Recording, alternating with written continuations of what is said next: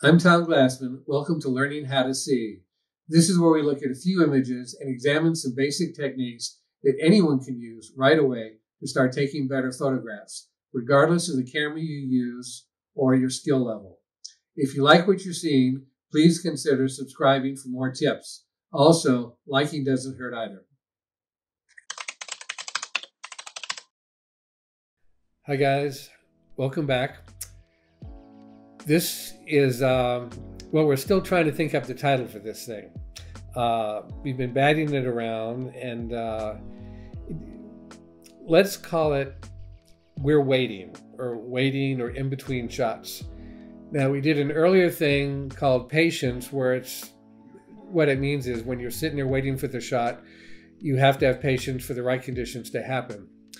The waiting in this instance refers to if you're out taking pictures and let's say you've taken the world's greatest shot, and in between the time you get to the next world's greatest shot, you stumble across something that's but let's try it anyway. So you're in between stuff, you're sort of waiting for the next great shot to happen, but you don't want to pass up what's there in front of you. And one of the reasons to take these kinds of shots is that even though they may not amount to much, and you'll see these are just sort of average, but you can still learn from them. You can still apply the basics and fundamentals for good composition, for good exposure. If you've got tricky lighting, you can just see what happens. And then when you get back to it later, you can see if it works, if it doesn't. Regardless, it's something you can learn from. And some of these things later on might make a nice collection of images for an essay. And I'll explain that a little bit more later on. But let me take this first example here. This was taken in New Orleans in Storyland, and you have this very decorative, colorful pirate ship here. And it was the bright colors that drew me to it. Again, I sort of used a polarizer because the sun was hitting it. It made it bright, but with the sun hitting it, there was a lot of reflection. So the polarizer cut the reflection, saturated the colors, and I moved myself. So I wanted the camera cutting this off because you didn't want a lot of trees and forest off to the right. It doesn't add anything to the picture. I sort of cut it off at the top. I included the skull and crossbones. And I sort of cut it off here at the bottom because you could see the bottom part of the ship, the cannon. And I moved because over here you have this sculpture of a sort of middle-aged housewife in this unbelievable tatty print shift botanical dress holding this bizarre little creature in her lap. And why don't I blow that up for a minute just to show you what's going on here. So, the idea was I stood so this wasn't cutting off any of this, and she becomes part of the image if you look at it. So again, in terms of composition, nothing extraneous off to the right, off to the left. The woman's there. She's on the bench. I left enough to the left of her to indicate that. And again, it's just making sure the whole image works. Not a great image. It's never going to end up in a show. But I'm still practicing what makes for good composition. And it's just a fun thing to have. This next image is... it's in the fall, it's some aspen. And again, my background's from New England, I'm back east, and you get these great fall colors.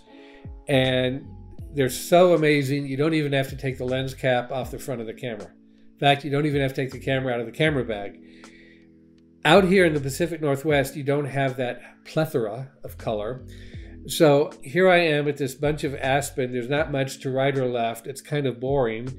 And so what I did, I stopped it way down. I wanted a long exposure, and I moved the camera up and just made sort of a abstract out of what's going on there.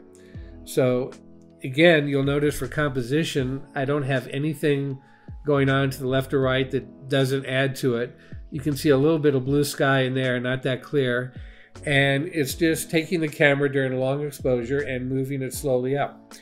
I'm on a tripod, so I could handle that. But that's what's going on there.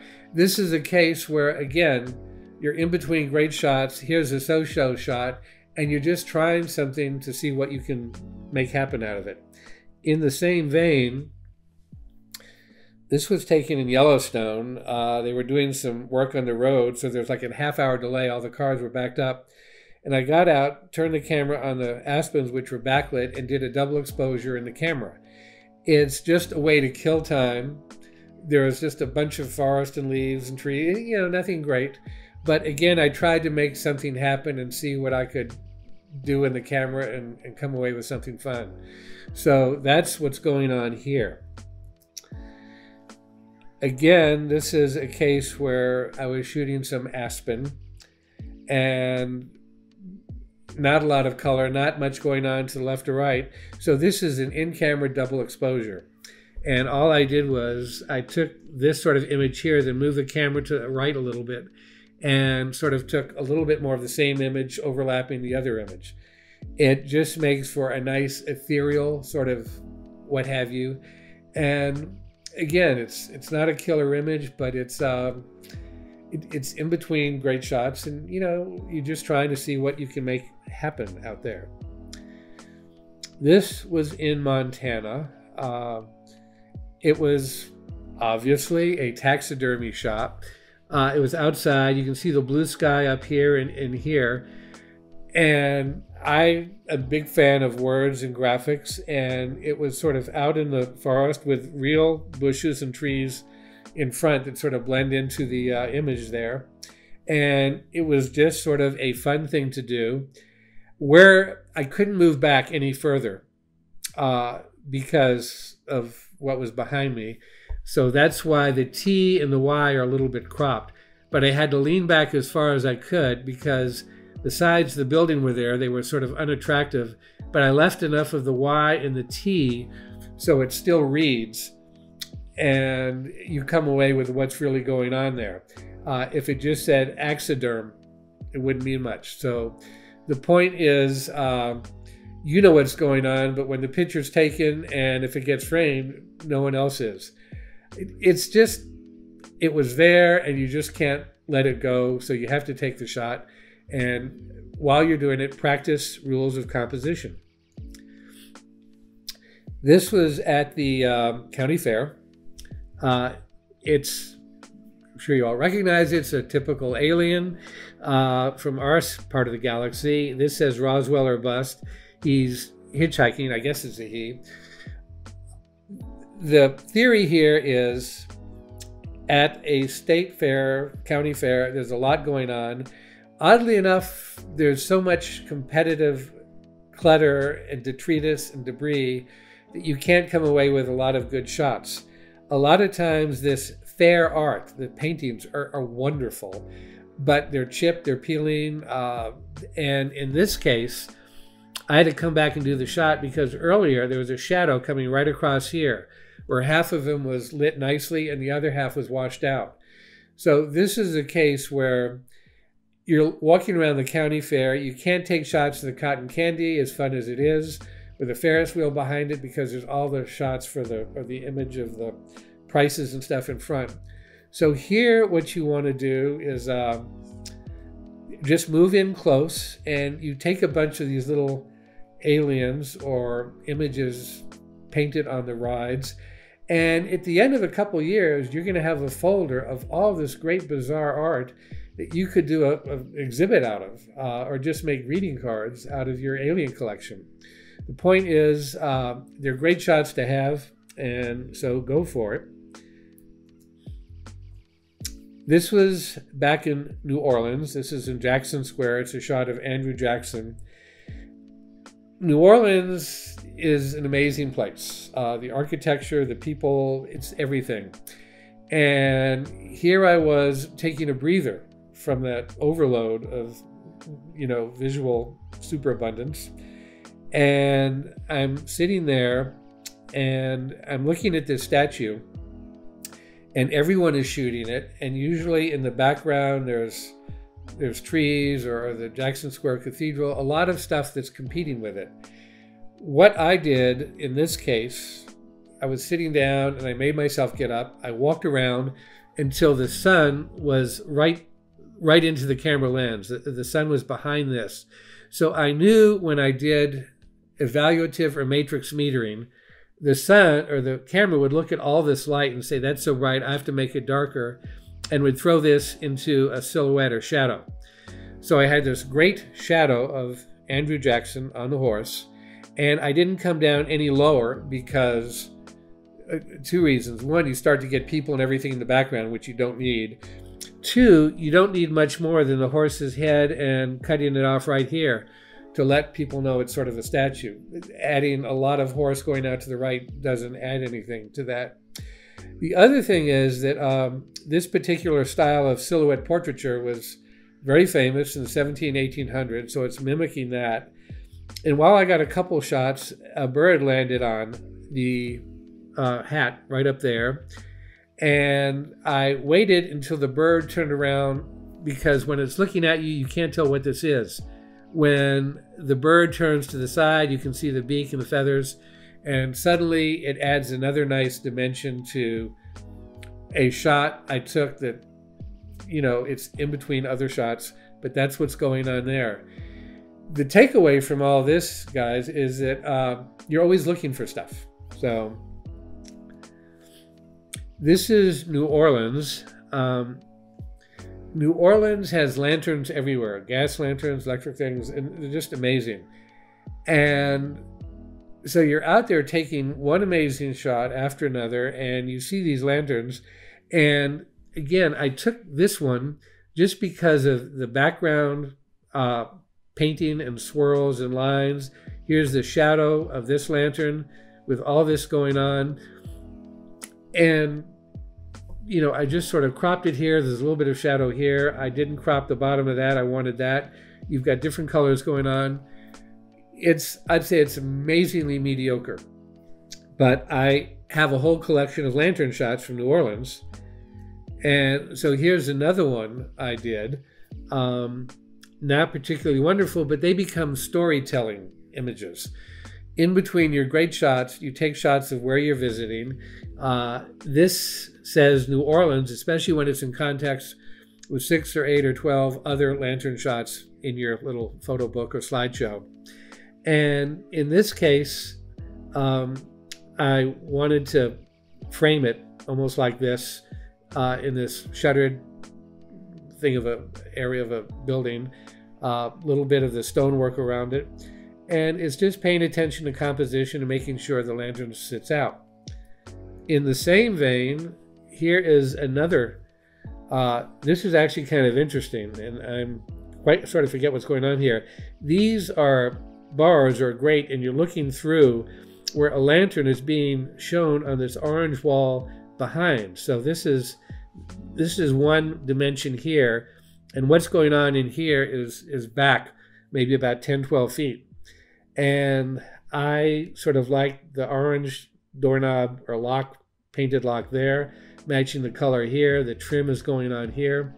Notice that things are sort of upright and perpendicular, and it just, you know, again, it's an okay shot, but it's interesting and it fits in with everything else I was doing at the time. This one I think you might have seen before. I was shooting some snow out in the fields, and this was a case where these two horses, I call this my Rorschach horse, but the two horses were standing next to each other. And again, you use your matrix metering because the camera's going to expose for all this and throw these guys into shadow. The horses were constantly moving, and they were making that pattern maybe every few minutes. So I was sort of waiting for it, but this was in between shots when I was outside taking sort of winter wonderland shots, and this was going on, so I hung out and got this one as well. In the animal vein, barbecue place up in Washington near Seattle, and I'm coming out, getting in the car, and I look up, and there are these sort of cats on the roof.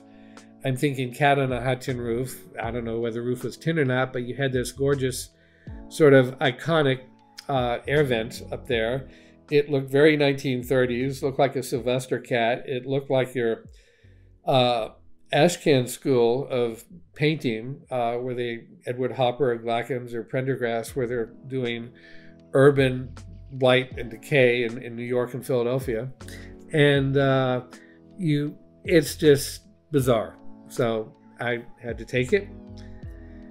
In the animal vein, here we have this quilt with dogs.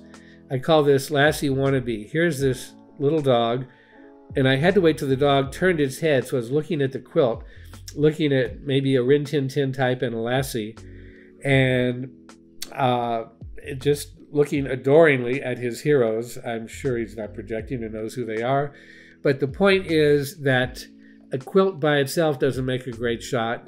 A dog looking away and not at the quilt doesn't make a great shot. But a little dog like that, maybe looking at the quilt that's full of dogs, makes an interesting shot. So, going on there. More New Orleans. The dog is not allowed in the bar, so he's right at the edge where you have this alligator here and everyone inside eating gumbo and what have you. Maybe tossing back a Sazerac. But again, you have the dog waiting there patiently, and if it were other places, it wouldn't mean much. But right here at the edge with the alligator, it looks a little silly. Worth a shot. My goodness, here's another dog. This is in Santa Fe. I guess you could call this the Foo-Foo West. You don't see a French poodle very often with cowboy boots here. In the future, I would have spot metered off the poodle, maybe made him a bit lighter or used a flash to lighten it up. But the point is, a dog with cowboy boots, you don't see that a lot in the old westerns. And last one, this is actually a staircase in a hotel in Rome, Italy. And I was out roaming the backs, just looking for anything, some architectural elements. And I had shot this the night before. And it really didn't work because there's a skylight directly above this, and it was pretty dark. And I happened to check it again in the morning, and here the light was coming down. They had the lights on, and you got this nice effect. So I sort of used the camera to sort of crop it here, and you don't want too much going off to the right because it's boring and doesn't add much. All of this is sort of interesting here. And this is a case where it's in between shots of the Colosseum and the Appian Way or what have you, and this is just killing time before you head out for breakfast and what have you. But it's always looking, and again, remember I said I tried it the night before, I came back and tried it again. So you're always, wait for good light, you never know, you'll always be surprised. So the moral of the lesson today is keep looking all the time. I keep saying this. It still applies. Have fun. Look up. In this case, look down. And keep checking it out. And above all, have fun. Anyway, that's it, guys. See you. Take care. Since I've started doing this series, I've also started watching a lot of YouTube videos just to get some ideas. And I suddenly realized how really, really important it is for people to like and subscribe. So if you can, please do it. It would really help. Also, if you have ideas, send us comments. Let us know what we should be talking about addressing. We'll show up in the videos. We can also email you some stuff. With that out of the way, thanks for watching. Thanks for your patience, and we'll see you next episode.